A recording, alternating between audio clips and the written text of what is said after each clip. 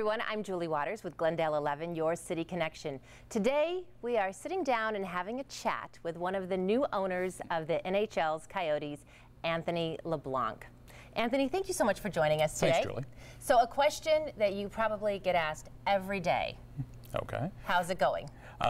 It's going well. A lot of work to do in the short period of time that we've had since we closed the transaction. But this week is the first week where it's starting to have a bit of a semblance of normalcy for us.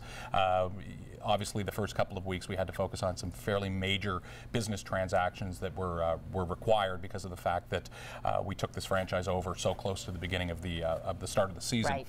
But no, things are going very, very well. We have some fairly major business announcements that will be coming out over the next week or two. But the most important thing is the fact that just over a week from now we drop the puck on the regular season, which we are so excited about. Yep, opening night. So it was about early August when things became official.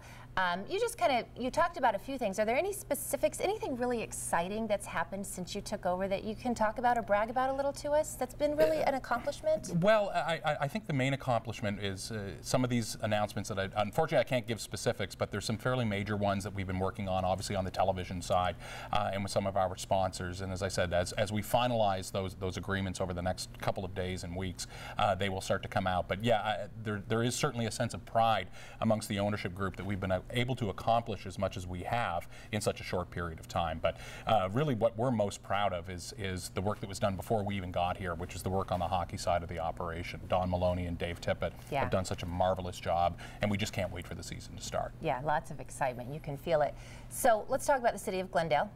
You've really kind of gotten to know the city a lot more now that you're entrenched in the community and stuff like that. What are your thoughts on the city of Glendale? What have you learned about Glendale that maybe you didn't know before? Well, I didn't realize how many core hockey fans were in the West Valley that were here in the city of Glendale. So that's obviously been exciting to us. But you know, the thing that we've learned very quickly is just what a beautiful community it is. Obviously, we have the pleasure of working here, and most of us are in the process of buying homes here in the area, and most of us are obviously looking here in Glendale. It's an area that, you know, many of us, like so many people in the country and in the continent, don't know the city as well as they should. So we're really excited about partnering with the city of Glendale and doing what we can to encourage people to spend more time here, not just for hockey games or football games, because we think it's a wonderful community. That's great. That's really great to hear. Now, there's a business agreement between the city of Glendale and your ownership group. And in a nutshell, basically, the city has hired your ownership group to manage this facility. The city owns jobbing.com arena, of course. So it's similar to how other professional sports groups are set up around the country, where the sports team will manage the day-to-day operations of the facility. Can you tell us some of your top priorities for managing this facility? And I'm going to assume that revenue is somewhere up there at the top, make some money. Well, I think that's important for all of us, that we maximize the revenue that can come through this building. But if you're asking what our most important priority is, it's to drive more events to the building. So we're working very closely with the local booking agencies, the national booking agencies, so we can start seeing more concerts and just events in the building that currently, I think that's the biggest downside right now, is that currently there aren't as many events in the building as there should be. So that's priority number one. But you know, the bigger priority for us is to run this beautiful facility, and all of us feel the same way. And most of us have had the opportunity to spend a fair amount of time in other buildings throughout, you know, the United States, Canada, and even Europe. This is a top of the line building, and we're really thrilled to be able to be the group that's honored to be able to manage this this building. But obviously, it's hard to believe this building is 10 years old now, and that means, you know, it needs some refreshing in certain areas. So we're working with our vendors on things like building out new suites, meaning more party type suites that we want to build in the building. We want to refresh the suites. We want to refresh some of the seating areas. But those are things that we're going to work closely on with the city to make sure that we're doing the right things to maximize revenue. That's great. That's really great to hear. So let's talk about the team. Please. You've had to make some changes along the way, just kind of happens here and there. What do you think we can expect to see on the ice? Anything you want to fill us in on? I think everybody is going to be very happy with what they see on the ice. I mean, what we're focusing on is what the team did 2 years ago when they made it all the way to the Western Conference Finals, and we're so close to making that the elusive trip to the Stanley Cup Finals. Obviously, in the off-season, Don Maloney and Dave Tippett did a great job of retaining the core of the organization. Most importantly, re-signing goaltender Mike Smith, so we're looking to Mike to have a fantastic year like he had 2 years ago. The biggest off-season move we made is bringing in Mike Ribeiro. And Mike came in at the free agency period, which luckily opened 3 days after the vote at the city of Glendale, which gave everybody right. Everyone knew at that point that the team was staying. And Mike was without a doubt probably the highest regarded point scorer that was available in the free agency period. So we have a guy that last year when he played for Washington had a point a game, which is that's a really important metric to look at from a hockey player's perspective.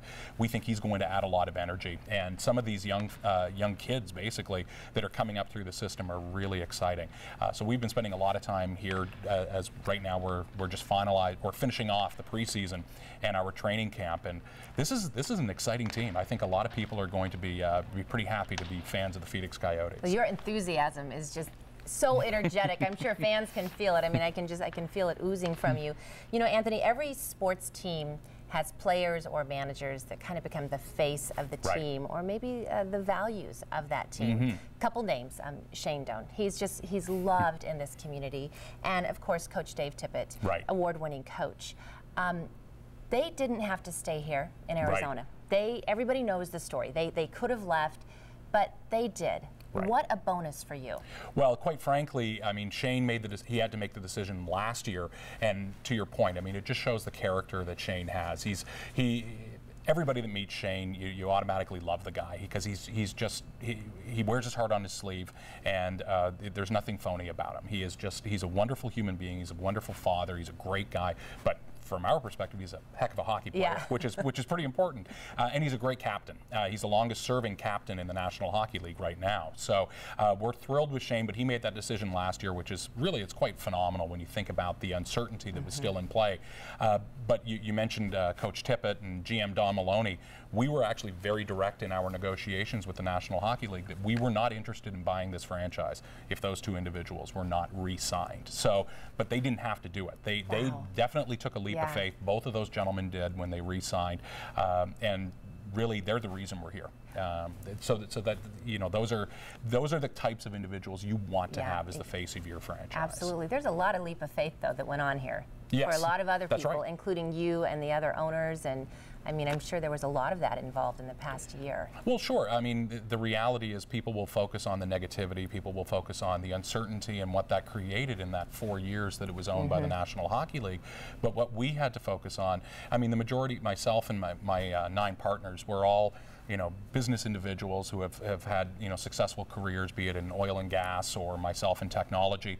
But when you look at an asset, you're not always looking for what would be, you know, maybe considered the easiest thing to buy. You want to find the diamonds in the rough. And our view is once we really dove into the Coyotes and we saw what the team's been able to do on the ice, how the attendance has increased in the last 4 years with so much uncertainty overhanging, and also things like television ratings. Television ratings have gone up dramatically in the last 4 years. We felt, you know what, if we can shore up the hockey side of the business and bring in some expertise on the business side, this can be a very important franchise in the National Hockey League. Yeah, you can feel it. Yeah. Let's talk about the fans, because they are a critical piece of all of this as well. Early on, you were quoted as saying, Coyotes fans are resilient and passionate.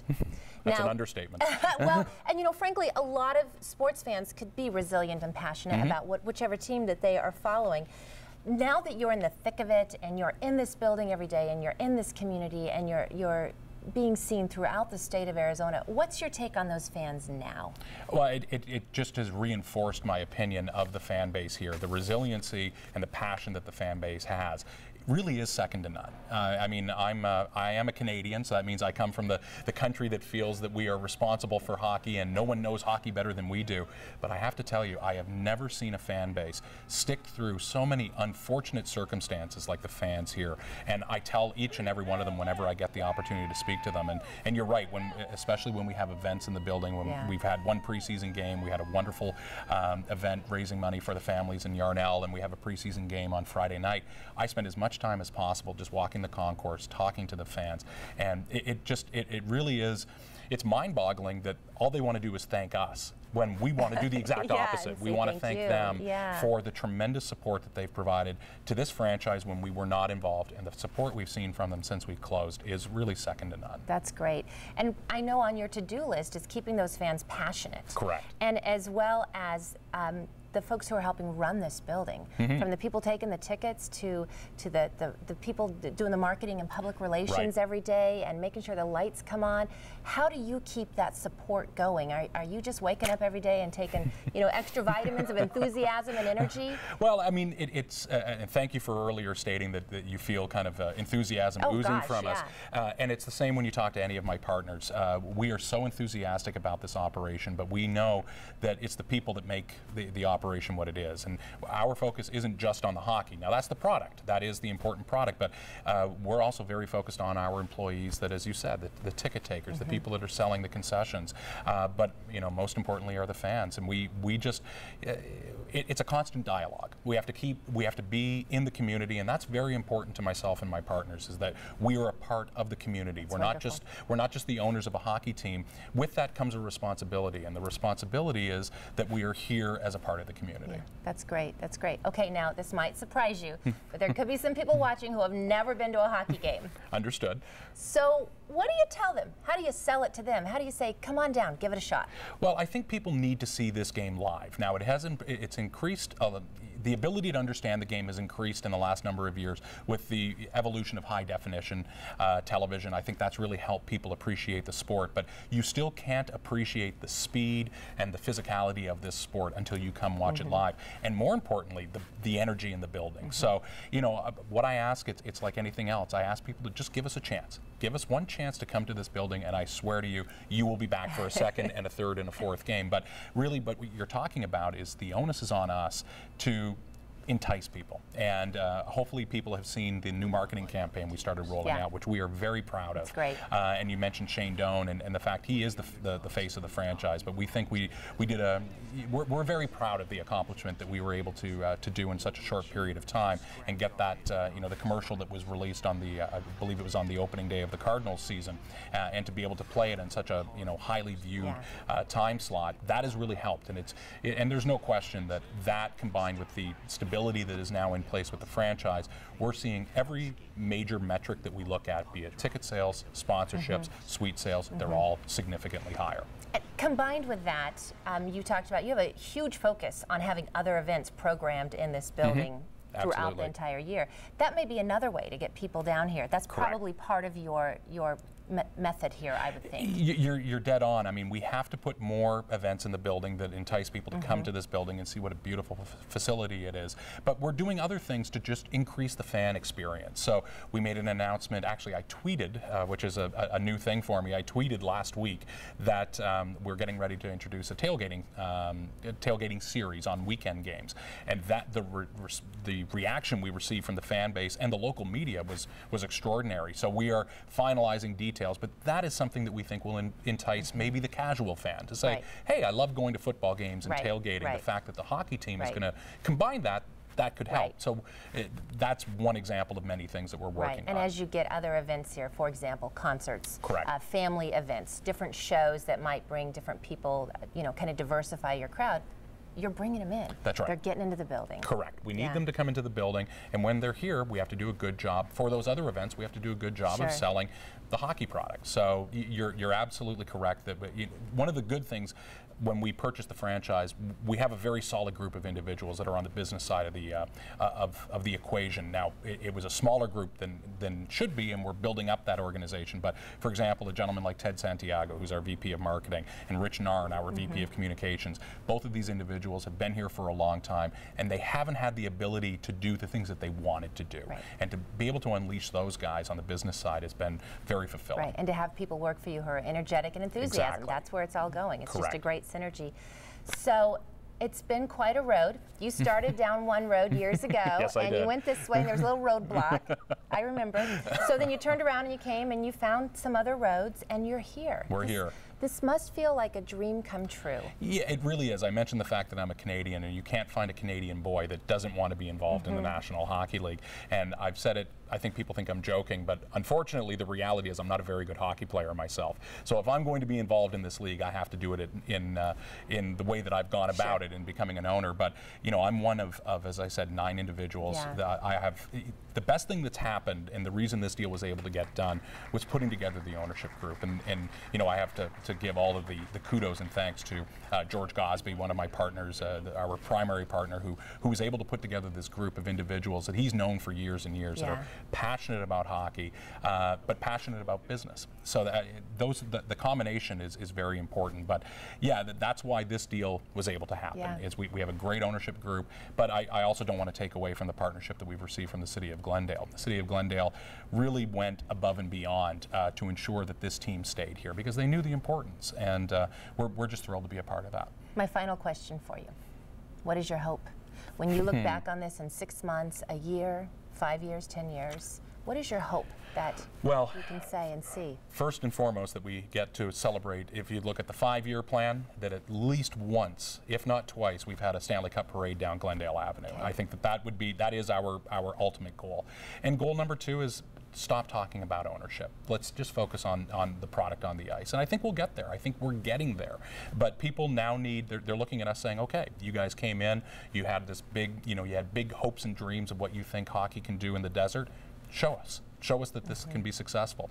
The onus is on us, but we feel we'll get there. So those are the 2 primary goals: win at least 1 Stanley Cup, if not multiple, and get people excited about this franchise and fill the building every night. Well, Anthony LeBlanc, thank you so much for your time. It was great to sit and chat with you. Likewise. And, keep up the great work with all the energy and enthusiasm. Thank you so much for joining us.